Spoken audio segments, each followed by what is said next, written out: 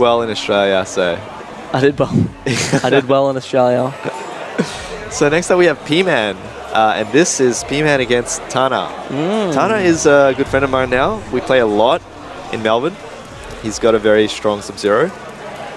So I'm excited to see what happens here. If I had to bet on anyone, not that my betting history has been correct so far, I would bet on Tana in this game. Yeah, I mean, even though, you know, P-Man's definitely my best mate and, you know, my training partner as well, he hasn't been playing at all. His Shinnok is day 1, so it's going to be interesting to see. And does he? I don't think he has much experience against Sub-Zeros, Grandmasters in general. Min, like the guy in Brisbane who used to play, and when MK first came out, he was probably the second best after me in Queensland. He played Grandmaster Sub. He played Grandmaster Sub, Hellfire Scorpion, and Tanya as his 3 mains. Here we go. So I think this will just be a button check. First of all, to start things off. And has he gone with Shinnok? Yes, he has. He lost the Shinnok. Now this is actually really... What does he steal from Sub-Zero? Ice Ball. And it's really not that good. Is it the X one or...? It's like, you don't get any damage off it. You don't get like great reset opportunities off it. Okay, so that's not the best move to steal. And here we go. Tana versus P-Man. Melbourne versus Brisbane. You enslaved me. Now hold your wish. Round 1, fight. Oh, not the classic from Sub-Zero, not down 4 at the start of the match. Oh, there we go, Ice Ball. Jump freeze. That is one thing, one piece of advice I would love to give to everyone who's playing against the Grandmaster Sub. Don't jump when you see an Ice Ball. I don't know why everyone's reaction is to jump. Similar to Cassie Cage's missile, I think. Yeah. Nice, Shack in the back in the corner. Back in the corner, and... We'll punish that. No, he just tries to hell spot. Oh my god, maybe Tana's a little bit nervous? Both players are a bit nervous here. Whoa. Down 3 into EX Ice. Round 2, fight. Nice grab into the corner. Tried to do EX health sparks on wake up.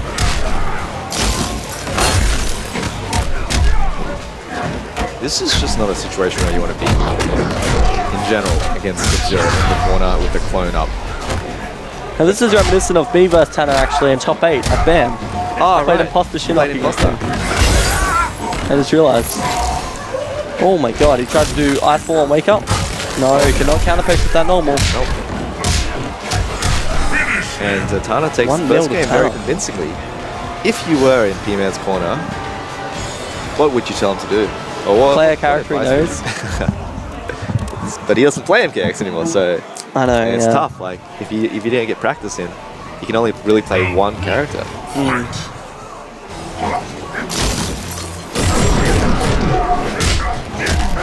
That is one thing I've noticed about Tana's gameplay.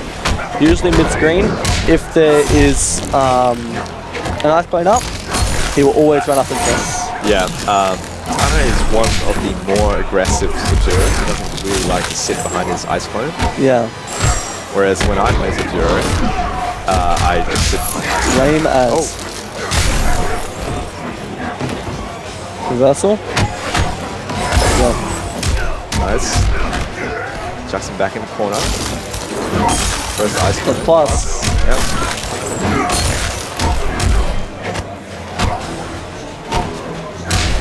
Doesn't block the overhead. And this is looking like a Tana one-man show.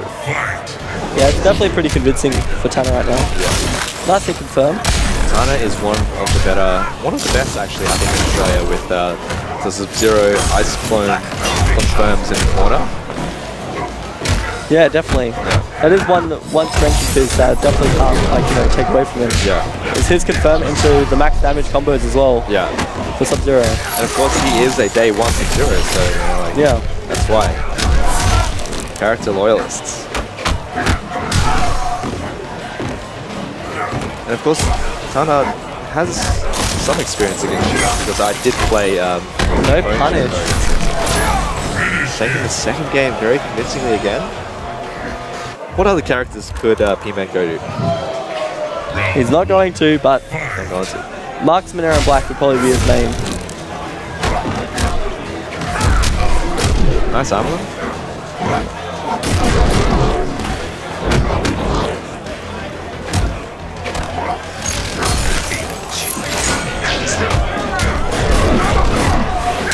Here we go. No, P-Man drops combo. Let's get something started there.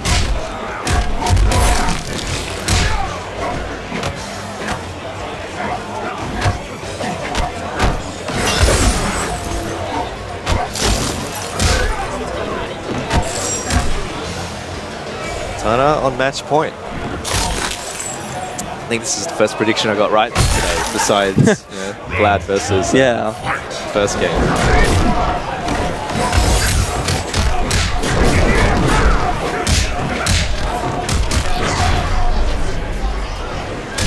Overhead.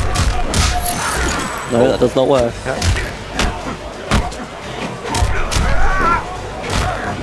Nice throw.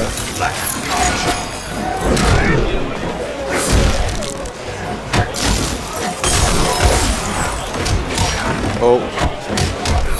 Nice. Knocked down. This is not where you want to be behind the clone. And he gets the extra. And saves the brutality. Well done to Tana. Taking that very convincingly 3-0. This is the problem with Shinnok, especially in this variation, because unless you play him a lot, especially his variation, you have to adjust your combos for basically each character because you steal something different off each character. Very extensive character because each matchup is very different. You know, like usually, say if you're playing Kung Lao, right? You can usually do the same thing in every matchup. You get up close, like say for Tempest, you get up close, do machine gun punches, EX orbital hat, down 4 to check them, or relay the same thing. Yeah. Or run up throw. Well, actually, for any character, you know, like your combos don't really change against different characters. Yeah. But Shinnok is the only guy that you have to know each optimal combo against each character. And we saw P-Man drop the freeze that he steals from Sub-Zero like a few times that game, and that cost him quite dearly. So yeah, definitely if you don't have that much time to play, you should definitely not play Buster Shinnok. That's what I would play Bone Shaper instead, and then you can actually do the exact same thing to every single matchup. Exactly.